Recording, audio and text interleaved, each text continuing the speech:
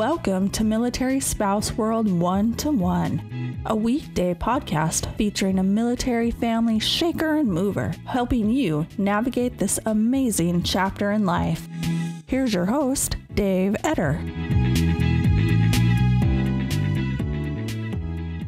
On today's episode of Spouse World 1-to-1, we catch up with Susan Reynolds, also known as the Bad Mother Advocate and the host of the podcast Spouts. Hello, okay. Susan. How are you? Hey, Dave. How are you doing? Outstanding. I'm having a blast. It sounds like you're in there cooking. I had to reheat some coffee. Sorry about that. Hey, no, that works for me. Matter of fact, that's a good idea. Where is my coffee cup? Oh, well, I'll get some later. Thank you for being with us on Spouse World 1-to-1. I am very excited to be here in Cyberland with you, Dave. Ha ha. You like that? It's true. It is true. It is. It's true. Technology is awesome. I'm loving that we can do this and you're in Germany. I'm loving the fact that people are listening to us right now in their newly enabled cars that have the ability to run podcasts. That just blows my mind. Not going to lie. That blows my mind. Yep.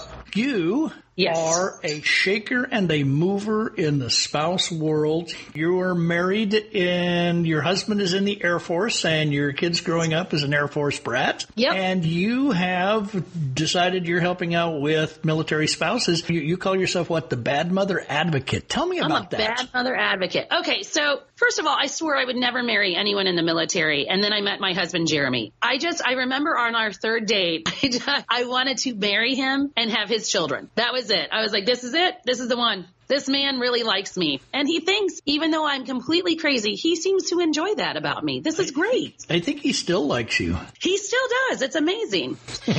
And I was working for the Department of the Air Force. I was doing catering and marketing out at the Sembach Club, and I liked it. I really did. I loved it. I loved event planning. I loved the marketing of it, and I loved that side of it. But there was definitely something that was missing. I had always been drawn to advocacy. I had advocated for myself when I was in college, stepping into my first disability services office on my own. I advocated for myself all throughout college. I had taught other people how to advocate, not even knowing that's what I was doing. I wanted to, at one point, become a special education teacher, so I minored in it with a major in psychology. But I didn't like how special education was actually being taught. The special educator, the teacher, him or herself, constant meetings, not that one-on-one with the kids that I was longing for. I was desperate for it. I wanted to be in the thick of it with the kids. Right. Because I identified with them. These were my people. These were the members of my tribe, so to speak. This is my village, right? And of course I identify with them. I am an adult, but I was a child, at one point. I am an adult with a learning disability. Some people are very childish still, so I know I am. But I have a learning disability. I have an auditory processing disorder. Right. I'm ADHD, and I have mild anxiety. So I have 4 lovely disorders / labels, however you want to call them. And it's all wrapped up with a big pretty bow and sometimes purple hair, Susan Reynolds. And I felt this kinship because, of course, why wouldn't I? This is my family. This is my disability family. Right.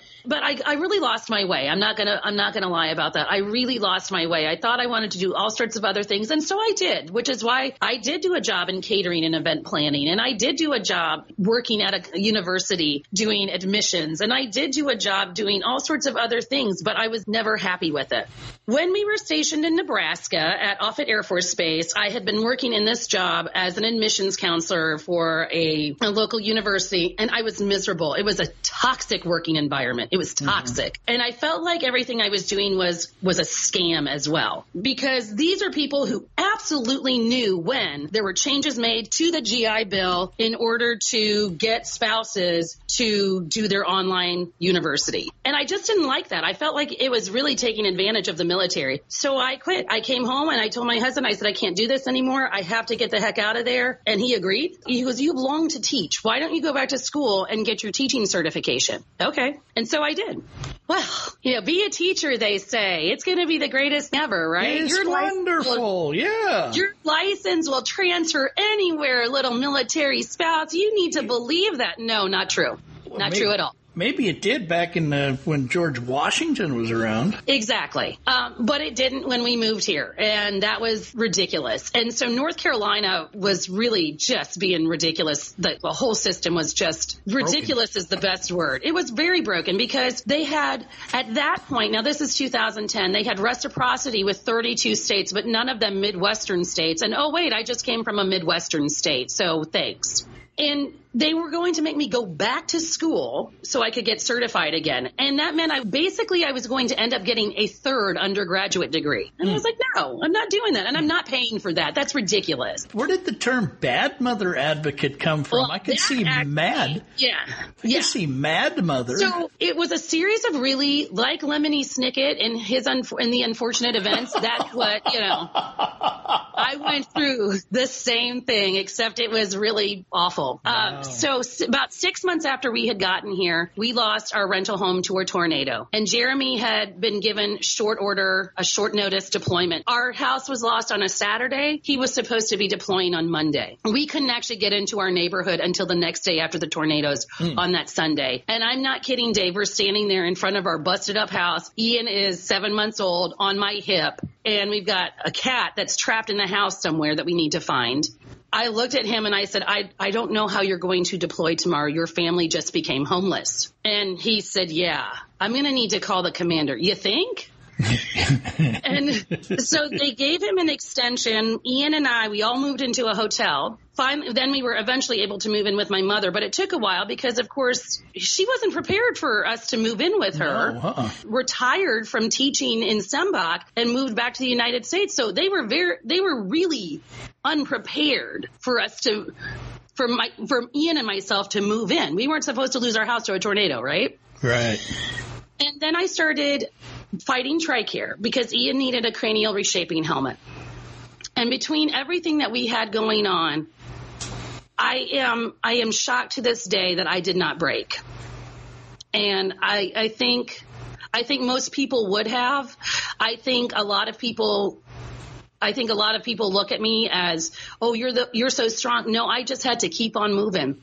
So I started fighting TRICARE.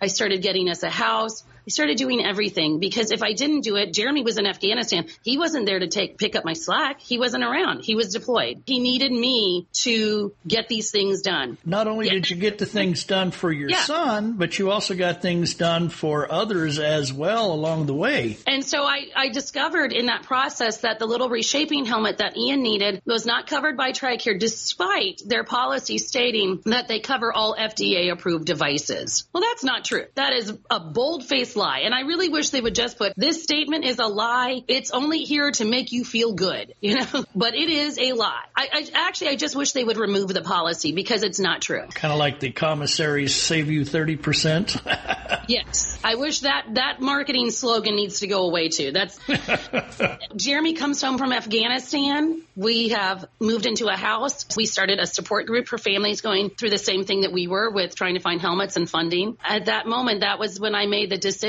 I am going to fight this policy if it's the last thing that I do. The thing that I didn't know about myself, Dave, was I had for so long thought I never wanted to have kids. And then, of course, I met Jeremy and that changed. But the moment Ian was put into my arms, that August 2012, when he was born, the moment he was put into my arms, all of a sudden, the restlessness in me, the yearning, the seeking, I have no idea what I'm going to do with myself, that just stopped. It stopped 100%. Like becoming his mother, it really centered me. It's a shift. And it was a complete paradigm shift, and it was a complete mentality shift.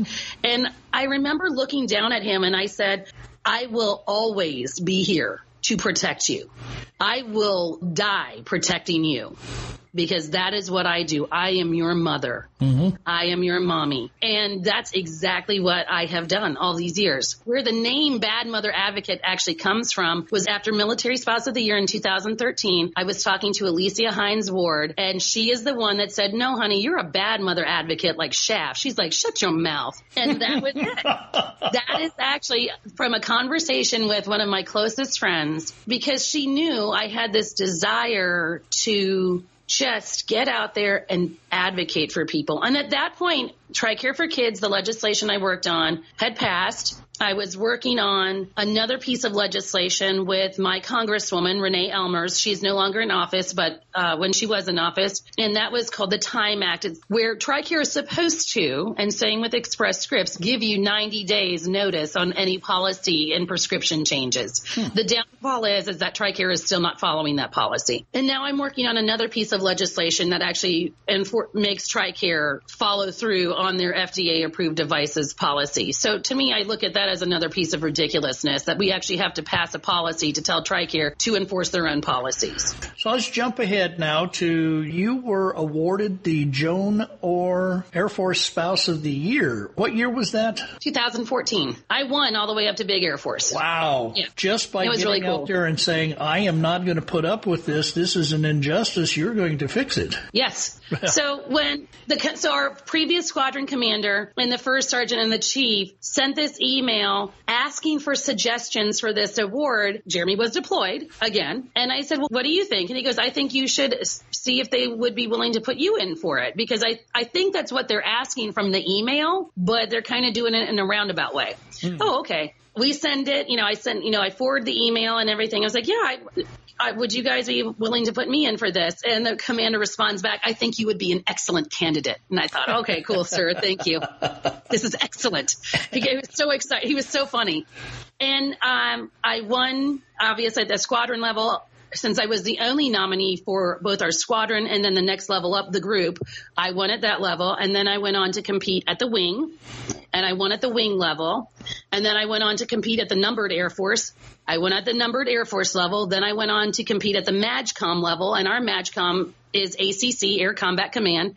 And I won at that level. Dang. And then I went, and then it was all the big MAGCOM, and then it comes down to there's only 12 of us or 13 of us. Wouldn't you know, I was actually competing against Chris Pape that year. Wow. He was over on the education side. So he was Air Education Training Command, MAGCOM winner, and I was the ACC MAGCOM winner, and then I won the overall. And I asked the commander, I said, well, what if I said, what happens? I said, are you guys going to be okay if I don't win? He and the chief and the first sergeant were standing there and looking at me, and they just started to laugh, and they said, oh, Susan, honey, no, you don't understand. We wrote this for you to win the Air Force. You're going to. And I said, oh, okay, you guys, you seem a little confident here. Yeah. You seem almost beyond confident. I don't know what you are right now, but okay, they're crazy. Like, I walked away going, those guys are nuts. Yeah. Whatever. And so we found out that I won at the MAGCOM level 2 days later. Jeremy comes home from Afghanistan. Everyone is there, and they're all excited. And they're like, hey, you know the news about Susan? He goes, yes. He goes,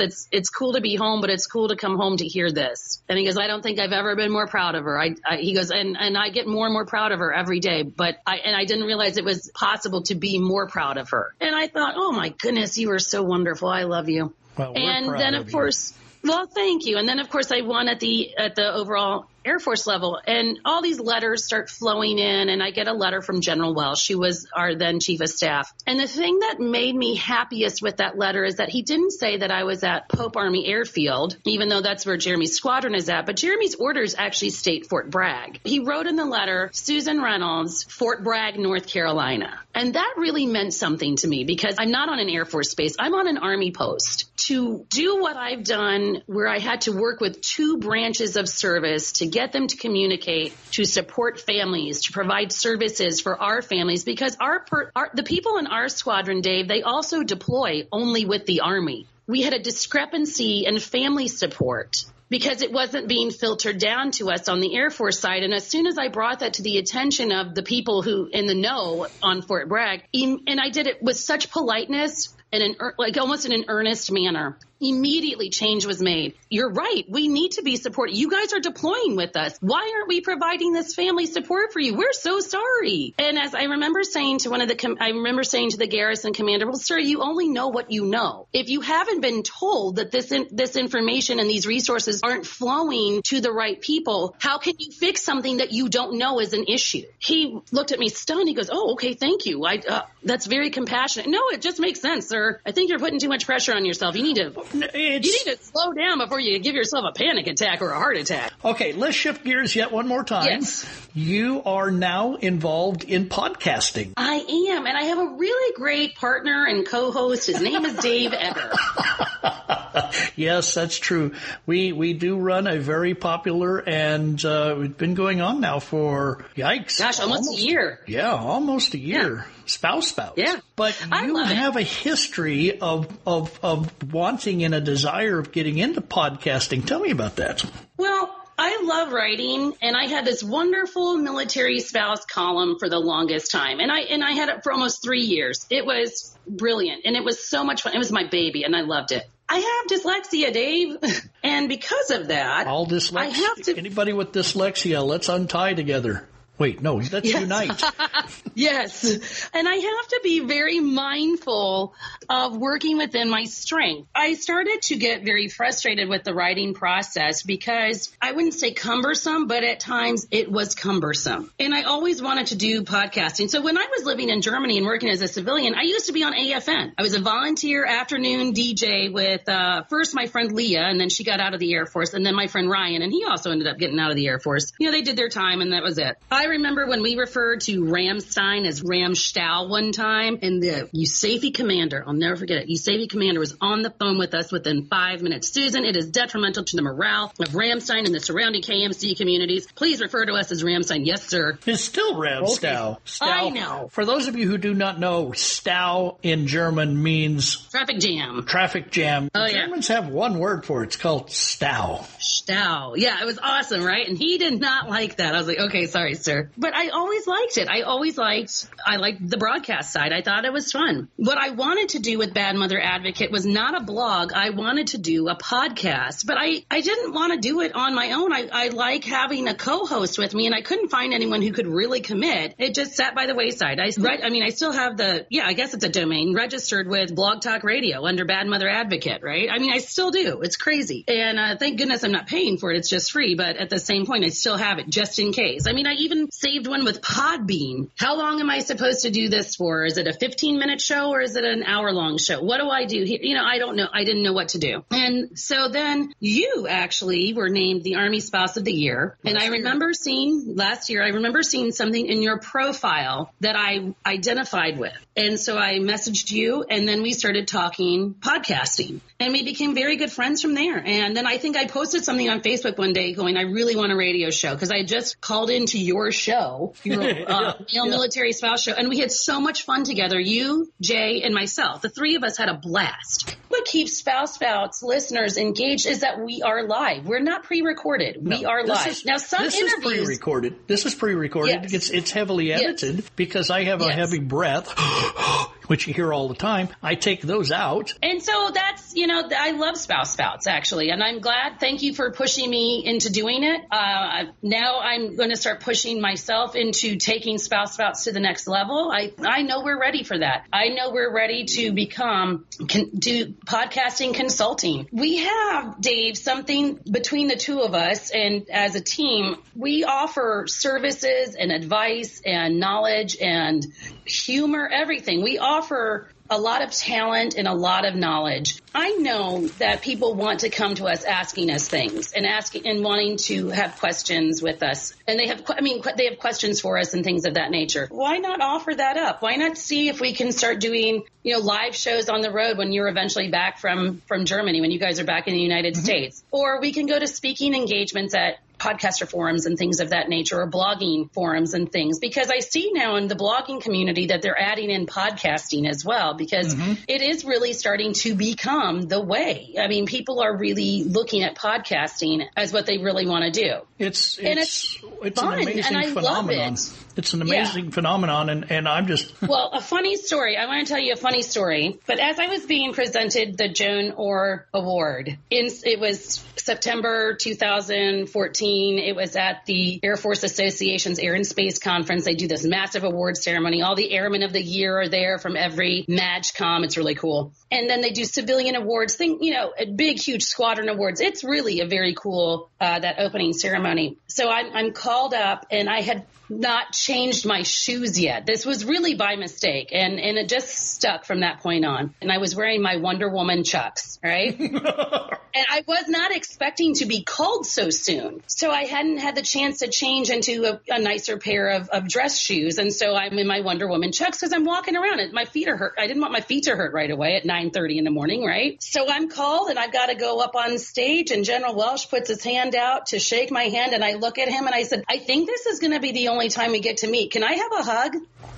He had this massive grin from ear to ear, and he was like, yes, you can. He was like, awesome. I was like, thank you, sir. Secretary James is standing there. She goes, I hope I get one of those, too. She was like, I never get hugs. She's like, this is so much fun. And I was like, awesome. I'm having the best time. And she looks down at my feet, and she has this huge grin, and she goes, great shoes, by the way. I said, I forgot to change them. She goes, oh, no, it suits your personality perfectly. She's like, never take those off. This is you. I was like, yes, ma'am. So they're starting to read out some of the things that I've done in order to earn the award, right? And I'm having such an out of body experience. And I mean, I was actually lightheaded. I'm actually holding on to Secretary James with all of my might. Like, I'm not kidding, because I really thought my knees were going to buckle and I was going to pass out on her because I was that nervous. And we're smiling, and I'm trying not to cry. And she's nonstop hugging me or putting her arm around my shoulder just to really she's like, you're doing great, honey. You're doing great. I was like,